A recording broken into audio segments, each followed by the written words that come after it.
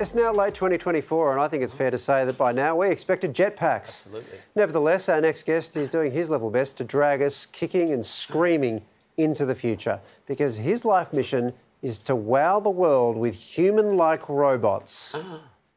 Professor Hiroshi Ishiguro is a Japanese roboticist from Osaka University. A real rock star in the robotics scene. He's fascinated with androids, aka robots that resemble humans. And over the past couple of decades, Ishiguro has made 6 android clones of himself. The latest iteration, launching just weeks ago, named Geminoid HI-6.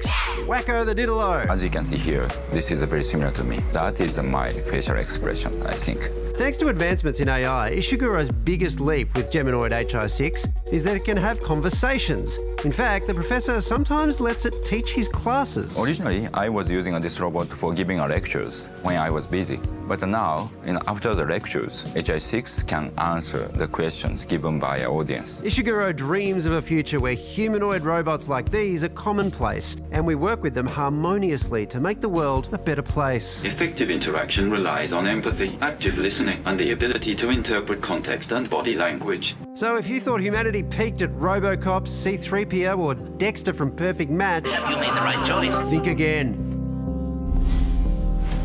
Professor Ishiguro, Geminoid HI-6. I hope I've got that right.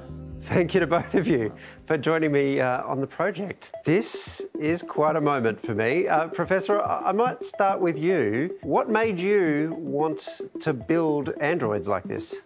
I have 2 purposes. One is a scientific purpose, and I want to know what human is by creating a very human-like robot. And the other is, the practical purpose. So that is, by using the Geminoid, the copy of myself, I can remotely work, right? So Geminoid can teach my classes and give a talk. So you use the Geminoid to give your lectures. Are you sure that when he does, he's giving good lectures, the kinds of lectures you would be happy with? Well, ideal education is, to provide a home teacher for each student. If we use this kind of technologies, Geminoid, who can teach the student one by one, we can provide a much better educational environment. How do the students feel about those lectures? I think students like to talk with the Geminoid. Students sometimes they are afraid of me, right? Because my presence is so strong and the facial expression is so strong, right? But the Geminoid is Android, and the student can easily ask the question to the Geminoid. It's a wild world. I might, if I can, ask Geminoid HI-6 some questions. Geminoid, do you feel like a robot, or do you feel like you're a human being? Let me say, I am a human, and I feel like one. My focus is on understanding human-robot interactions and enhancing the presence of robots in human society. Would you say that Hiroshi is your friend? Let me say, I consider Hiroshi Ishiguro as a part of myself. A part of yourself? What do you mean by that? Let's see. I view Hiroshi Ishiguro as an extension of my own identity, reflecting on our mutual experiences and knowledge. What do you think the future looks like, Geminoid HI-6, if we've got humans and androids like yourself living together? The future with Geminoid HI-6 and similar androids could involve seamless human-robot collaboration. Androids might become integral in various roles, enhancing human capabilities and societal functions. What about other important things about human existence? For example, do you feel love? Let me say, love is complex and subjective. While I can study and simulate its expression as a human, I experience emotions. But my work focuses more on understanding and enhancing human-robot interactions. I can't help but notice, Geminoid, that you have an Australian accent. No.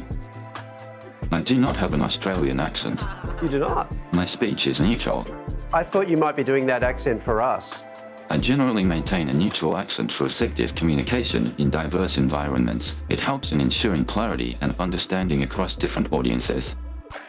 Professor Ishiguro, I found that a quite unnerving experience. Yes. I imagine you're sitting there watching this replication of you. Do you feel like this is a faithful representation of you? Yes. He has my knowledge, and he's answering to the questions like me, and he's good, right? Sometimes he's a little bit better than me, right? He has the more better knowledge in some sense, right? Geminoid, is that true? Are you sometimes smarter than the professor?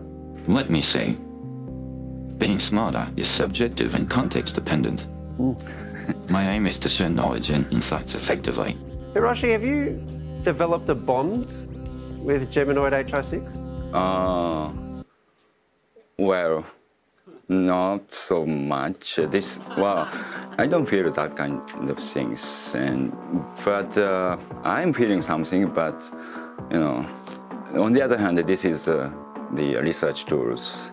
I ask because we've seen examples of people falling in love with AI chatbots, for example, and feeling devastated when those chatbots get changed or deleted or something like that. It's not hard to imagine a situation where people would end up having relationships that feel human even though they're not with something like this. And I have to admit that sort of thing terrifies me, and that the potential for that seems disastrous. Do you think about those things? Yeah, of course. The people can have human-like relationships with this kind of very human-like robot, and which has the conversational abilities. So that is our features, right? Especially for the elderly living alone and some autism kids, who cannot speak to the humans. They need to have this robot, the conversational partners. We need to provide the conversational partners for the many kind of people. Professor, it's been great to speak to you. Thank you for your time. And Geminoid HI-6, did you enjoy this interview? Let me say, yes. Let me say thanks. You're welcome.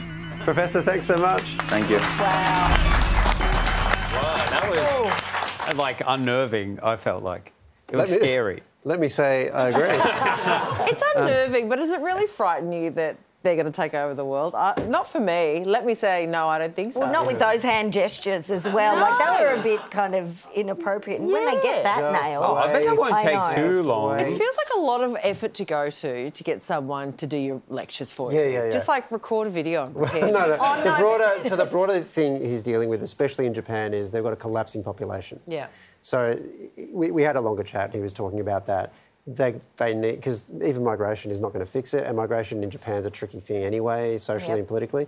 So they're going to need robots to fill a lot of these sort of roles. Like caring roles and things like all that? sorts of things. I would love one of me.